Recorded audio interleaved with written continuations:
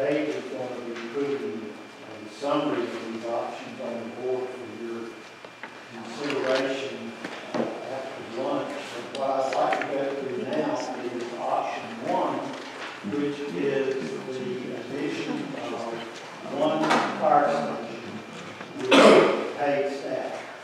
And what I'm discussing is basically a duplication of what you now have at Station 10 with the creation of a second identical station. Now, this also makes the assumption that you would approve the position of driver designation that will be before you in the budget. In addition to those 3 shifts of 4 personnel and change of classification would also be the addition of a shift supervisor per shift. And the reason for that shift supervisor is to supervise the 2 crews that will be under that person's direction for each shift. And that is 3 personnel addition. And that will be, as you referred to earlier, Mr. Chairman, an event that shift supervisor would attend every fire and would assume that responsibility of incident commander on a fire. It provides continuity, it provides supervision, it provides structure, and that individual would provide overall management of that crew and a particular scene. That would enable those current 5 personnel, that administrative personnel, to provide the administrative services on a full-time basis rather than attend and be incident commanders and wear basically 2 hats. Lord, do you have anything, comment on that, anything you'd like to add to that? No, sir, not right now. I mean, there's 3 of us in the office, and but on regular duties, we have to stop and go also. This in no way, as the chairman referenced earlier, eliminates your volunteer needs. Yes, sir. When we look at the options, are these recommendations for those particular locations? That's a 5-year. I will highlight those that as it references to Clydeville and Bemis under option 1.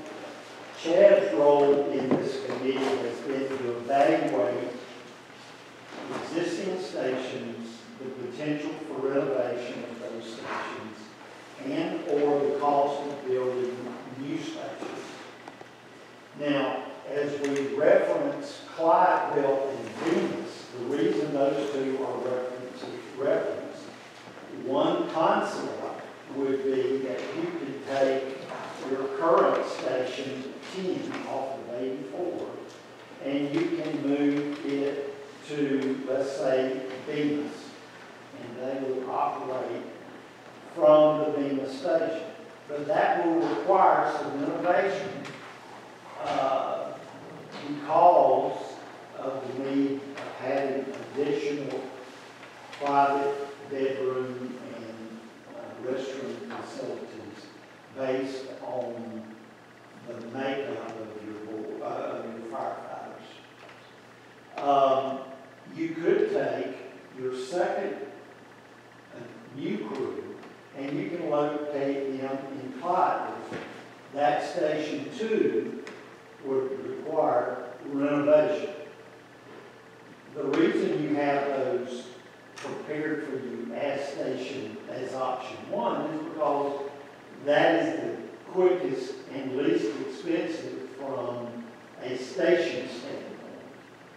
The consistency is that turnout here, as well as far as the woodland fire, it's turnout here for structure fires, it is uniforms,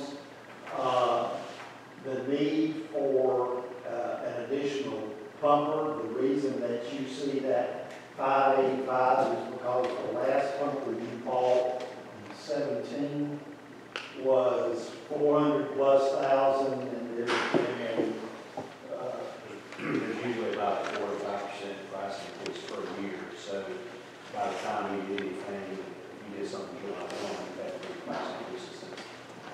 Chad, would you comment on the structure at both White and Venus? Yes, sir. So, Venus was actually our first station that was constructed with the new model that was created. In that structure, we would have to go in, as Mr. Pritchard stated, and do some renovations to add additional bathroom and private bedrooms, just because of the gender makeup of the fire department. As well as if you still ran volunteers out of this station, there would be the need for an additional office as well, because you have volunteer fire department chief as well as the sergeant of that station have their own office, as well as some possible additional training.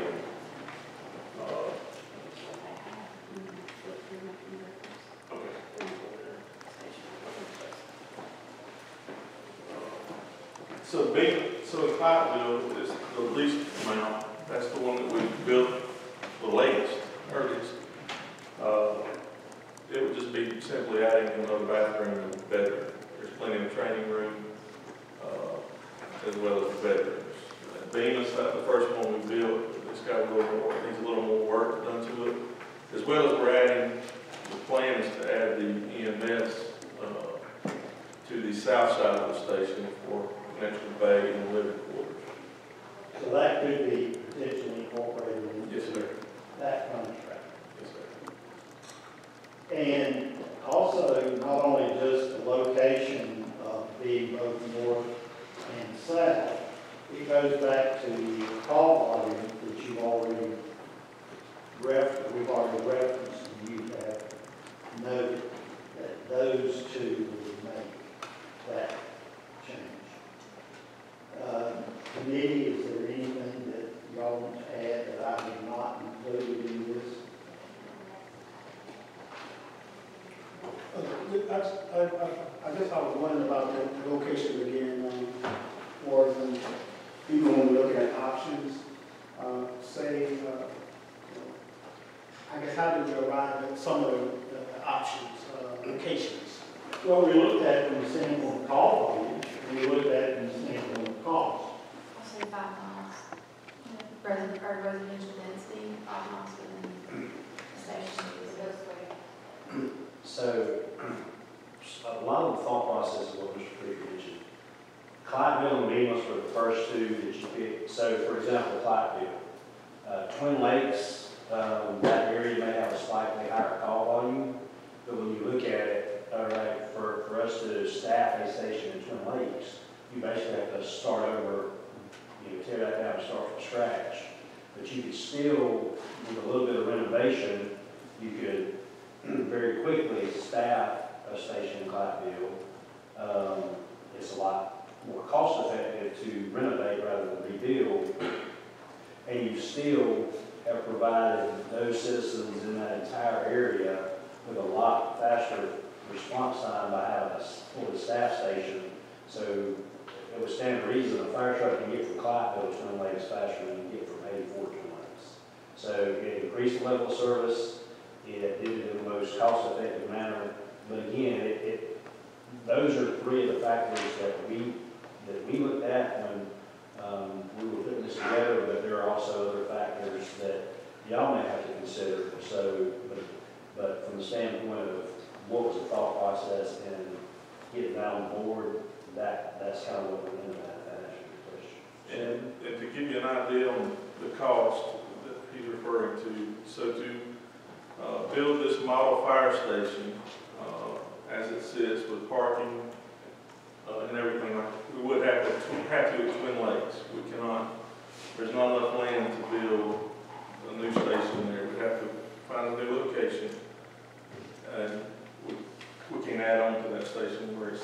So you're looking at about $820,000 to $840,000 to build a new station. That's on both stations at Lowndes? Yes, sir. Not counting if we have to purchase land. That's demo cost of that existing building if needed, and to build new construction.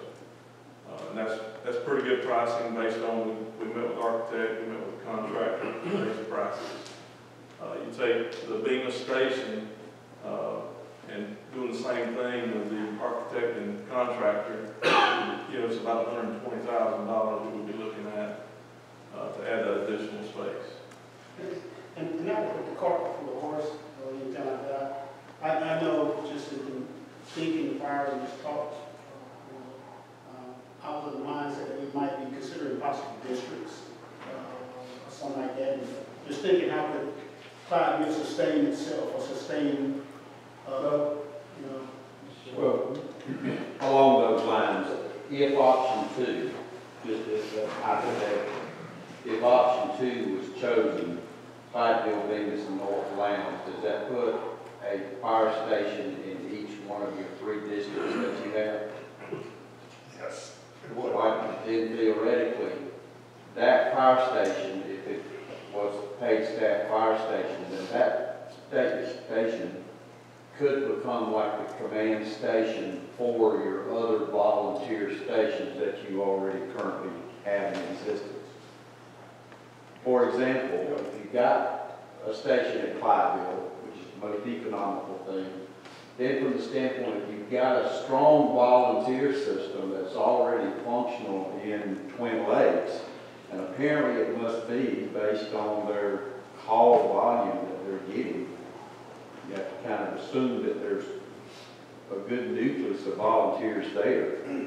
May not be. 8. Huh? Yeah, about 8. 8? They'll have to grow it. But I think at the same time, if you've got good representation in each one of those districts from the standpoint of a command station, with a chief, with an officer in that station, then his responsibility as well could play a large part in recruiting more volunteers for these other volunteer stations, which in North Lowndes, for example, he would have the responsibility theoretically of West Side, Shiloh, and then the associated stations that goes along with that. Bemis would have certainly the Bemis station, and then North Lowndes, for example. I think I'm right with that, North? Bemisburg, yeah. So I can just kind of see where that scenario might be a good, at least a first stop. But Ashley, I see you've got So, well, and I was just going to point out to you that and I follow your line of thinking, just something to consider. So if you pick option 2 and you wanted to create the 3 districts with a command officer, you would just need to add 6 more people to that personnel, because that option only has the 1 shift supervisor. Mr. Pritchard had brought this up to me, and I'll be honest with you, initially I didn't think it was a solution to some of our problems, and I don't want to get again too far ahead. But Mr. Pritchard mentioned to me about a full-time, daytime, 12-hour shift at a station where you had paid staff that was at a station, 12-hour shift, theoretically. And then the evenings and after hours, you'd have your volunteers that would then cover. Well, going back to our change in the way volunteers are today, that's when they're home. I mean, that's when they're there. I mean, that's when they're available, is in those after hours when they get home. So, but again, with a good, strong chief or officer, whatever, command officer in those fire stations, then he would be able to kind of keep that coordinated, and as much as anything, it's just check those volunteers, even if it was on a daily basis, and say, now I'm counting on you being available tonight. Are you available? If not, then he goes to someone else and says, are you available? So that he knows with confidence that if a call comes in, he's going to have volunteers that's going to be at that station. I just kind of been rolling that around, thinking about that after he mentioned it, because initially, to be honest with you, I don't think that's gonna be our solution. Just a part-time patch is not gonna fix our problem. But the more I go along with it, the more I can think about that it's probably something maybe to consider as we initially make this step. And it would cut down on staff, correct or not? Yes. And we, frankly, I eliminated that early on in the process as a result of our conversation. And not only your conversation, conversations with others, that was not seen as a viable option. But all of these options that we have a process as far as why you see those stations located the way that they are located. And Chad, when you referenced the expense on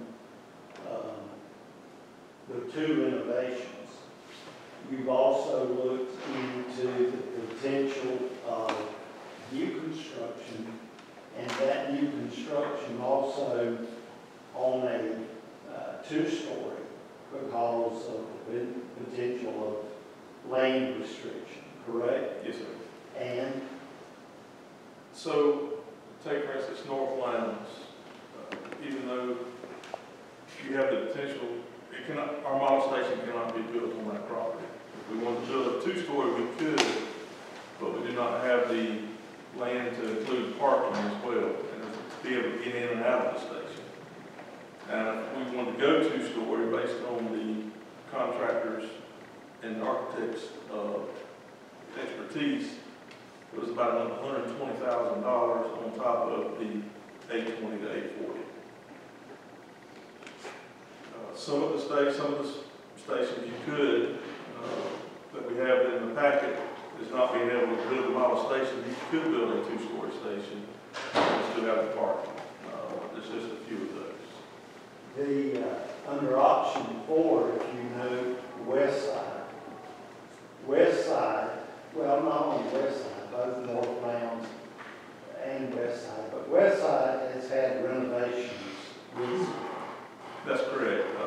So the recent renovations, staff added a day room, a bathroom, a kitchen, and an office.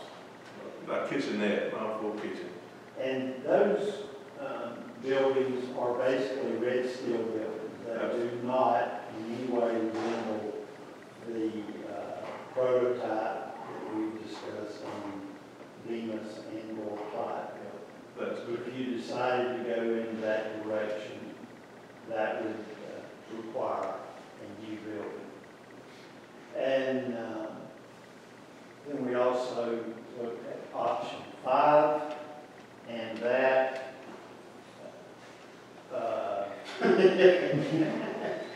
you might consisted of 5 full-time stations, the related personnel, and vehicle. And you see those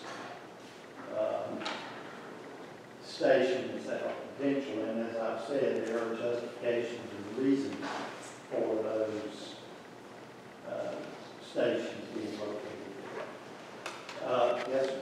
Well, I just want to come back a little bit on the options and try to get some thoughts into how those options were developed. Were those options, the thought process of them, was that around your current fire districts that you have now? Plus the available, plus the cost of current stations that we have?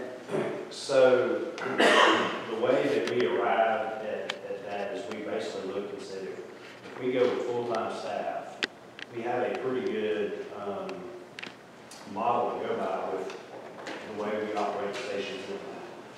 So from an operational standpoint, if you have one full-time fire station, we're basically, as Mr. Pritchard said, we're duplicating Station 2. The only difference is in option 1, instead instead of hiring 12 people, which is the firefighter personnel, we looked into, okay, at this point, this would probably be the most logical place to have a shift supervisor to supervise those people, help manage the volunteers, do some of that things for all the reasons we talked about. The task that they were given was the highest level of service, the most cost-effective and efficient manner, based on the factors that we have, the location of stations, and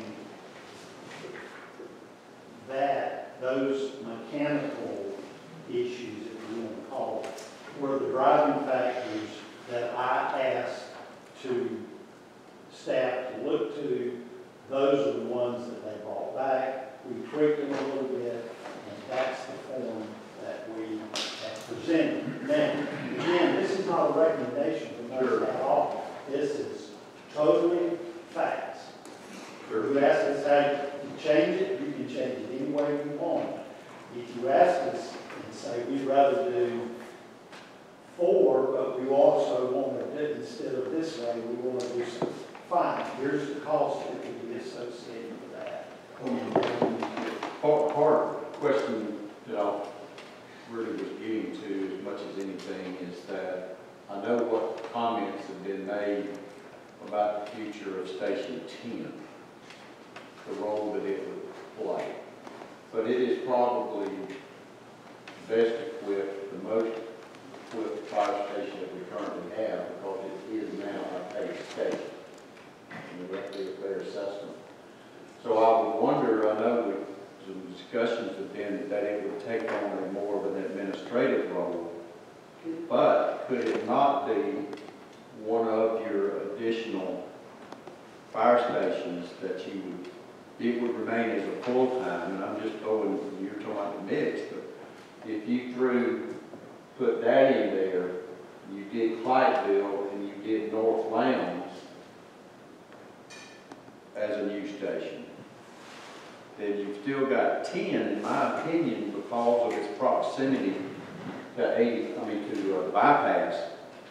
I don't know what those, and you know that, what those response times are, in other words, how far out, if you got a call at B, let's just say right there at the crossroad of B, what is your response time from Station 10, the route that you would take to get to the center of B? Roughly, what would that response time be? When you say the center of things, just kind of give me I'm talking about McDonald's and all that. like Skipper Bridge. Skipper Bridge, okay. So I could probably, if you want a definitive answer, we could probably pull some reports and see if maybe calls in the area, but I would say that you would probably be looking at an 8 to 9 minute response time. A fire truck could leave that station and be at. If it left where Station 10 is now, Yeah. it would, and they got a call right this minute, it would probably take them 8 to 9 minutes to get to where the McDonald's is. And that's not if you're peak traffic, and I can just tell you, because actually they live like right off of there.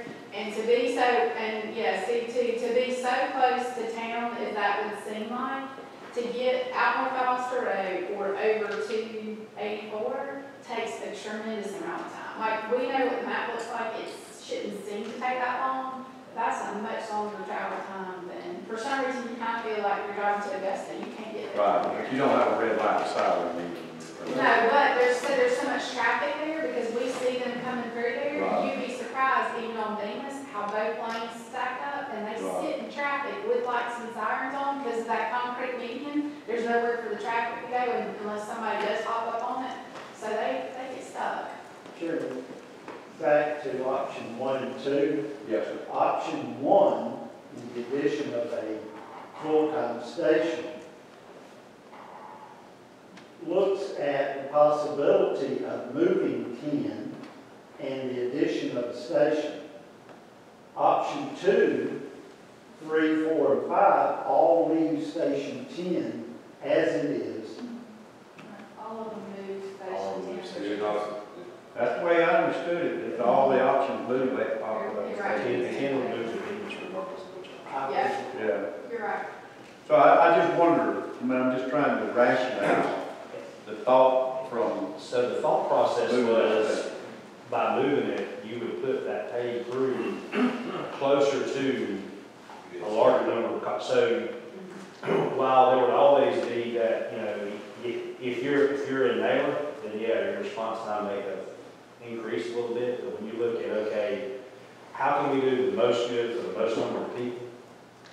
By having, when you look at the call volume of the Bemis corridor and the North Lounge and those areas, you would have that paid truck closer to a large majority of your responses in the north end.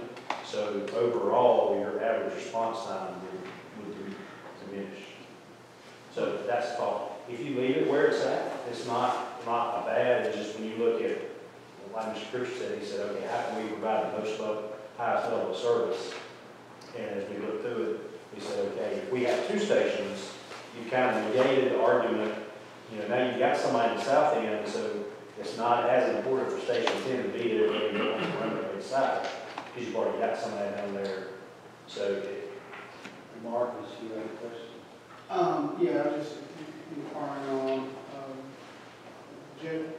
just around about, remember, say for 15 employees, just even with option, just throw up the basic 15 employees amount that we'll be looking at. You get to hear that after lunch? Well, I don't want to the cart before, but you know, you can also think about these personnel that we also throw in the plan. The point is that what we want to do is after you've looked at these, after we get back after lunch, I'd like y'all to discuss which of those options that you like. Then we're going to go to the cost associated for all of that, not just personnel, but everything, all inclusive, rather than picking item by item. Chad? To the chairman's comment a minute ago about Station 10, and Lloyd had asked to make, if you take off the administrative building and the warehouse, it has the same equipment. Yes, yes. It's not any more Or less. or any less.